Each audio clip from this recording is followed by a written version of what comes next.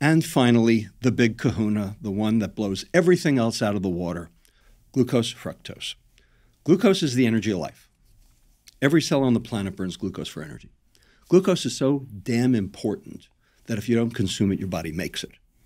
So it will take an amino acid and turn it into glucose. That's gluconeogenesis? Gluconeogenesis, that's right. It will take a fatty acid and turn it into glucose. And specifically, the glycerol portion of the triglyceride will turn into glucose. So the Inuit, they didn't have any place to grow carbohydrate. They had ice. They had whale blubber. They still had a serum glucose level. And the reason is because you had to. You have to have a serum glucose level in order to power your brain, in order to power your heart. Yes, you can use ketones. Of course you can. But, only if you're in a ketogenic state will you use exclusively ketones. And you also need glucose for structural changes in specific proteins and particularly hormones. So glucose molecules will stud TSH, LH, FSH, different pituitary hormones in order to increase their potency. It's one of the reasons why aging leads to defective hormonogenesis.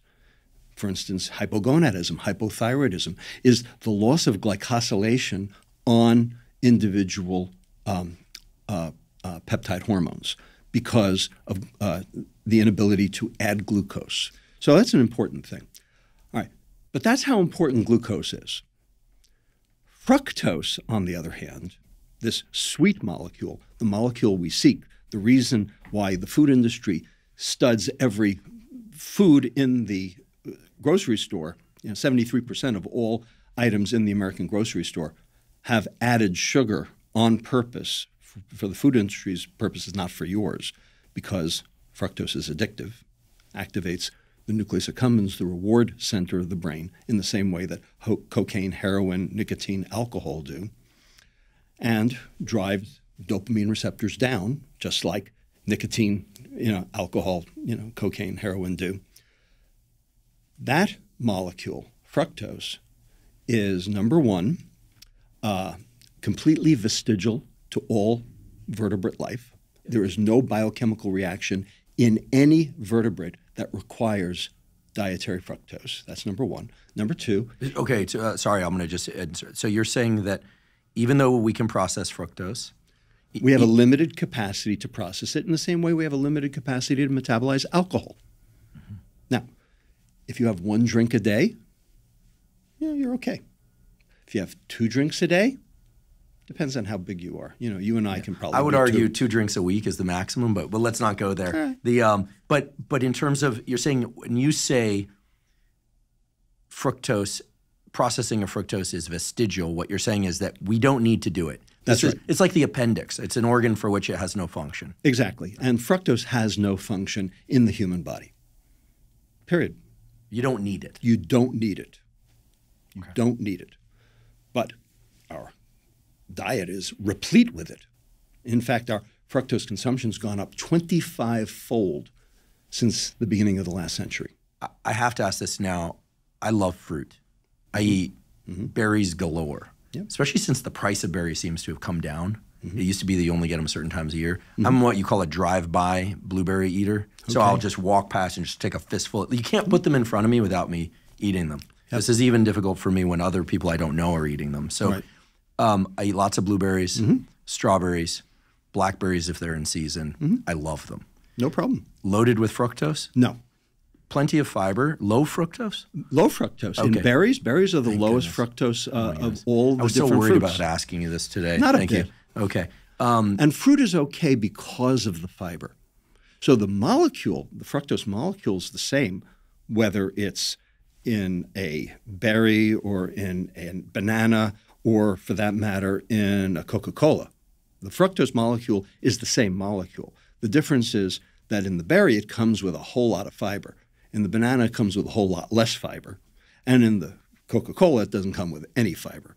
And the fiber is what mitigates the absorption. So when you consume the fructose with fiber, so your blueberries, you're feeding your microbiome. That fructose wasn't for you. But now I know that fruit is okay, especially if the fruit has a lot of fiber. Yeah. But fructose itself, especially if it's not partnered with fiber, is, first of all, not required for survival at all, but you're telling me is problematic. Yeah, and let me tell you why it's problematic. We haven't gotten to that yet. We're just talking about whether it's vestigial versus needed. Now, let's talk about what fructose does. Turns out, fructose inhibits three separate enzymes necessary for normal mitochondrial function. Now, your mitochondria make ATP. Your mitochondria have to work at peak efficiency. That's what metabolic health is mitochondria working at peak efficiency. Well, there are three enzymes that are inhibited by fructose. Number one, AMP kinase. All right? Now, AMP kinase is the fuel gauge on the liver cell. It's the thing that tells the liver to make more mitochondria, fresher mitochondria. Because if your AMP levels are high, that means you've dephosphorylated a bunch of ATPs and you have to regenerate them, so you need some more mitochondria. So it's a negative feedback pathway. Well, you need that AMP kinase to generate that mitochondrial biogenesis signal. Except that fructose, a metabolite of fructose called methylglyoxal, MGO, sits in the active site of the gamma subunit of that AMP kinase and actually binds to arginines in that active site, rendering that enzyme now dead. It's an irreversible inhibition because of the covalent bonding of that methylglyoxal, that aldehyde, to the arginine. And now that enzyme is dead. Okay, so it basically acts like a key that doesn't turn the lock but prevents the key that you want in that lock from entering the lock. It's like gluing a lock shut. Yeah. Got it. All right. So that's one of the enzymes. That's one. Okay. Second one, ACAD-L, acyl-CoA dehydrogenase long chain. So this is necessary to cleave two carbon fragments off fatty acids to prepare them for metabolism.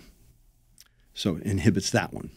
And then finally, it inhibits carnitine palmitoyl transferase 1. Now, CPT1. Now, that's the enzyme that regenerates carnitine. Carnitine is the shuttle mechanism by which you get the fatty acids from the outer mitochondrial membrane through to the inner mitochondrial membrane so that they can be beta oxidized for energy. So if you don't have that CPT1, you're basically carnitineless, and therefore you can't generate beta oxidation. You said fructose inhibits all three of these enzymatic pathways. Yep. As a biologist, I have to ask, how potently does it inhibit them? I mean, because there are drugs that block receptors, and then there are drugs that block receptors with unbelievable affinity. Sure. So, mechanistically in a dish, meaning in vitro, you can see all sorts of things. But how significant is this for obesity, for mitochondrial function in vivo in us? All right. So look, the dose determines the poison, right? Paracelsus 1537. There are toxins that are parts per billion and will kill you, like sarin, ricin, cyanide. By the way, cyanide is a good analogy because it's working on mitochondria. It's basically causing mitochondria to be completely defective. All right. Then there are intermediate toxins like arsenic and carbon tetrachloride, parts per million, and they take a little longer to work. They're not going to kill you on the spot. That's why I can eat an apple seed that has a little bit of arsenic in it, but I'm not going to die. Right. And then finally and by the way, tobacco smoke goes in there. And then finally you have weak toxins, all right? And, where it's not one exposure that will kill you, it's, 10,000 exposures that'll kill you, like alcohol. Or toxic people. Yeah, toxic. Well, sometimes it only takes toxic. one. Couldn't resist. Sorry. Sometimes it only mildly toxic people. Anyway, the point is that fructose is in that last category. So it's not what you do one day that kills you. It's what you do every day that kills you. And if you basically eat ultra-processed food, high in sugar, for 10 years in a row, it's going to show up in terms of your comorbidities. And ultimately, it will kill you. And we have the data to show, how many years you will lose. So right now in America, we pay an 8-year longevity tax. If you look at Japan, they have a mean age of death of 88. We have a mean age of 80. Okay, we're paying an 8-year longevity tax just by living here. And we're talking about the healthy people. Now, if you have metabolic syndrome, it's a 15-year longevity tax. And if you have obesity, it's a 15-year longevity tax. And if you have metabolic syndrome, it's a 20-year longevity tax. That is primarily, not completely, but primarily sugar.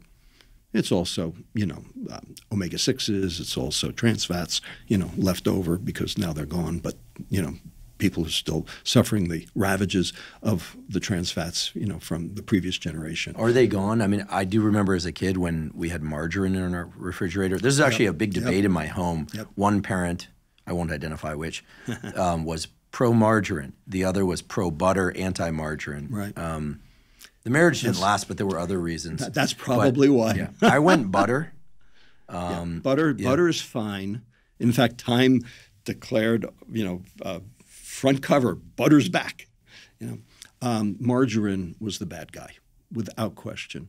And we know now, but back when we thought it was a calorie, we thought, oh, margarine, it's the same, 9 calories per gram. And we said it lowers your triglycerides. Bad idea. It was because what it did was it lined your liver because you couldn't break that trans double bond. And, so they're now gone from our food supply. They're illegal. They're illegal. They're banned. But you can make trans fats in your own kitchen by taking olive oil and heating it to beyond the smoking point. So they're not completely gone. They're just gone from ultra-processed food. So now sugar's the big problem because of these 3 enzymes that you are inhibiting. The point is, we started this with a calorie is a calorie. Well, if you are inhibiting mitochondrial function, then a calorie is not a calorie, is it? You're reducing the intensity of the furnace. Yeah, exactly.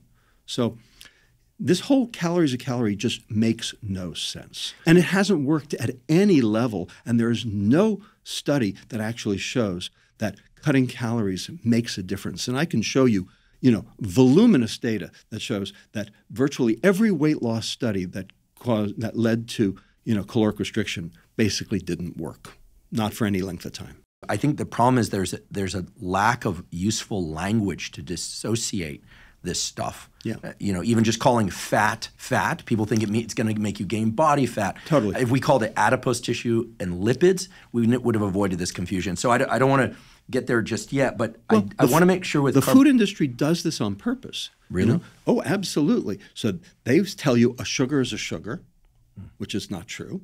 They tell you a calorie is a calorie, which is not true. And they tell you a fat is a fat, which is not true. Okay? This is very specifically. So when you're talking about sugar, you're talking about dietary sugar or you're talking about blood sugar? Because blood sugar is blood glucose. Right. Or and cholesterol, I never use dietary cholesterol or circulating cholesterol or, Absolutely. Yeah. Okay. So we've done this, to ourselves, but the food industry has really promulgated it because we farmed out nutrition policy and information to the food industry. So they actually use this for their purposes.